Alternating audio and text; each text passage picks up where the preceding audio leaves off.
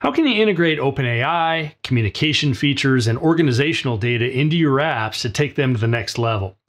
Well, that's what this tutorial is all about. So my name is Dan Wahlin. I'm a cloud developer advocate at Microsoft, and I'm excited to introduce what this tutorial provides you as far as a learning experience. There's a lot you're going to go through. Services created up in Azure, working with code, working with prompts as far as prompt engineering and AI, and a lot more. So let's start off with a thought exercise. What are you focused on when building apps? And I think for most of us, you're going to say something like the following. Well, I'm working on the front end, the back end, the business rules, the APIs, the database. Maybe you're doing cloud deployments or CI/CD systems, and the list goes on and on and on. And you'll notice that each of those responses was a technical response, which is a good response. That's what we do. But when was the last time you took a step back and thought outside of the box? So for example, when it comes to our focus, a lot of times we're splitting our focus across many different things. We have different context shifts. I can't tell you how many times I've dove into Outlook or Teams or some other tool to find something I need for the job I'm working on, only to come out, 15, 20 minutes later and realize I never found what I was looking for because I got sidetracked. Well, what if we can improve that for users? Or maybe communication is a big part of what you do and what your apps do. I recently had a scenario where a service person came and they had a tablet with an app that went back to headquarters, but they also had a phone to call back, take pictures, things like that. Why not just make that all available in the app? Make communication a lot easier for those cases where it's warranted. Or you're probably reviewing a lot of documents, writing emails, and there's a lot of opportunity here with AI in particular to speed up that process and get you started more quickly. So if we put all those together, that's really what this tutorial is all about, is how do I improve these three main areas? So when it comes to, for instance, minimizing context shifts, what if we were to bring some of the data that users need right into the application where they're working every day? Or when it comes to communication, what if my app needs the ability to call out to a phone number? Or I need to send SMS or email messages? Well, we can obviously do that. And then when it comes to our writing, reviewing, really anything that involves text and documents, that's where AI can really enhance the process and provide users at least with a jump start. We'll talk more about that. So there's three main parts to this tutorial: assisting users with AI. That's going to go through everything from setting up the resource to some of the pros and cons, and just because you can doesn't mean you should type scenarios, to using things like completions. We'll talk about what that is, how you would get started, and how you can write the code for your app. The other main topic is communication features, and there's three areas here. First off, you'll learn how to set up Azure communication services in the Azure portal. Then you'll learn how we can use some of those features, like how do I make a phone call from my application, or how do I send SMS or email messages. And then finally, there's also sections on bring organizational data into apps. And this gets into that context shifting. Why make the user go hunt for the document, the chat, the email, whatever? Why not just bring that right where they work every day? Or if they're having to go to Teams to send a message to another channel in Teams, couldn't we just do that right from the app? And the answer is yes, we could do that. And we're going to learn about things like Microsoft Graph Toolkit, and some other features associated with those. So with that, let's jump into a demonstration of the app that'll be used throughout this tutorial. So first off, I want to talk about the main parts of the app. There's going to be a front end written with TypeScript that calls into a back end set of APIs. Now, these APIs are going to allow us to tie into Azure OpenAI, to integrate with Azure communication services, and things along those lines. There's also a PostgreSQL database that's behind the scenes, and that's going to serve up some customer data, reviews, and things along those lines.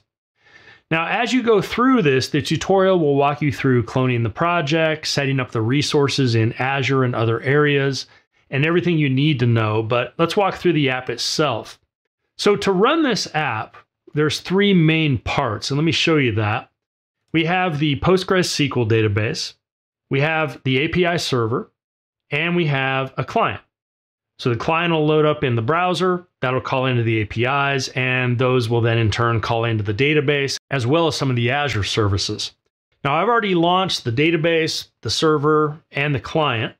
So if we go on back, you'll see what the app looks like. I've logged in using Azure Intra ID, formerly known as Azure Active Directory, and that gives us that security angle. And then you'll see that I have a data grid. So it's a really simple line of business app, but just enough to allow us to try out those three areas of AI, communication, and organizational data. You'll notice right below the data grid, I have a custom query. Get the total revenue for all orders, group by company, include the city. So let's go ahead and run this. And what it's going to do is send this natural language up to Azure OpenAI and convert that into SQL and then run it. Now, this might set off a few warning bells for you, especially if you're a DBA. And this is going to be one of those scenarios of just because you can doesn't mean you should.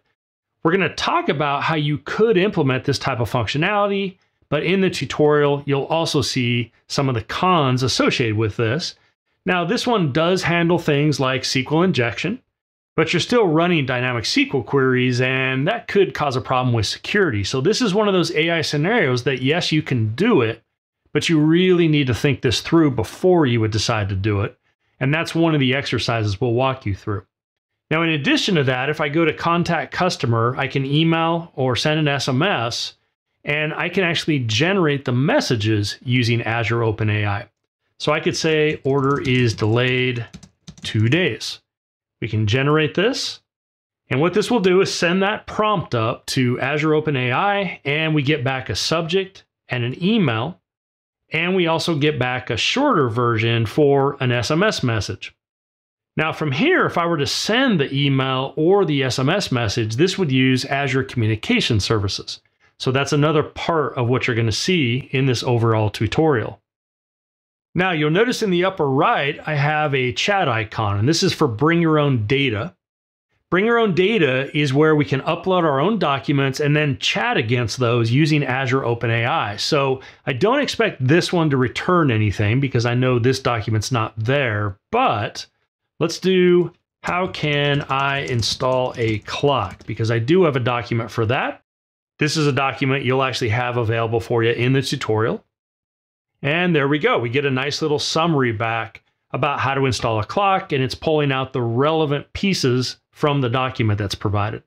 Now, when it comes to communication, you've already seen you can send an email or SMS that AI helped with, but we can also come in and make a phone call directly from the app using Azure Communication Services. Now, this is a fake number, but if you put a real one in, you can actually call that and have a full-on conversation. So that's something else you'll learn about. Now, the final part is organizational data. Oftentimes, we're jumping out to our email client, to files, to Teams chats, whatever it may be, and we need to look up something that's related to what we're working on. What if we were just to bring that type of information right into the app itself? So here's an example for a datum corporation of 2 documents I have in OneDrive for Business. I'm just bringing those right in. The user can then click them to open it. Or we could bring in Teams chats related to that, emails or calendar events, and there's a lot more you could bring in as well. If we go to Tailwind Traders, this has a few more Teams chats. And not only can we view the Teams chats here, but we can also send a Teams chat into a channel directly from the app so that the user can do their work and not even have to go over to Teams.